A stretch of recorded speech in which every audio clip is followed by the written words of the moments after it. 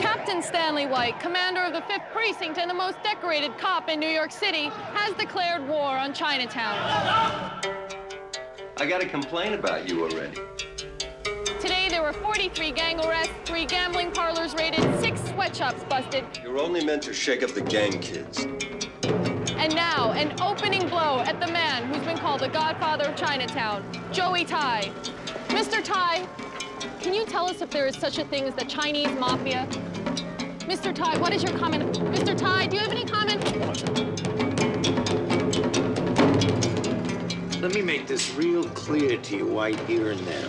Joey Tai goes to the mayor goes to me, and the word is lay off. You think gambling, extortion, corruption are kosher? What Chinese mafia? The investigation's in your mind. These people are the biggest importers of heroin in this country. The point here is you cease and desist. Nobody wants to win this thing, do you? You don't like it, resign. Maybe everybody's right. I'm chasing something that doesn't exist. This is not the Bronx or Brooklyn. It's not even New York.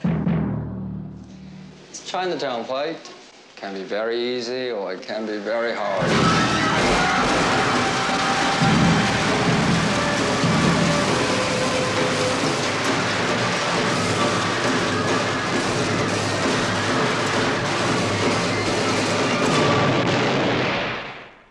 You care too much, Stanley.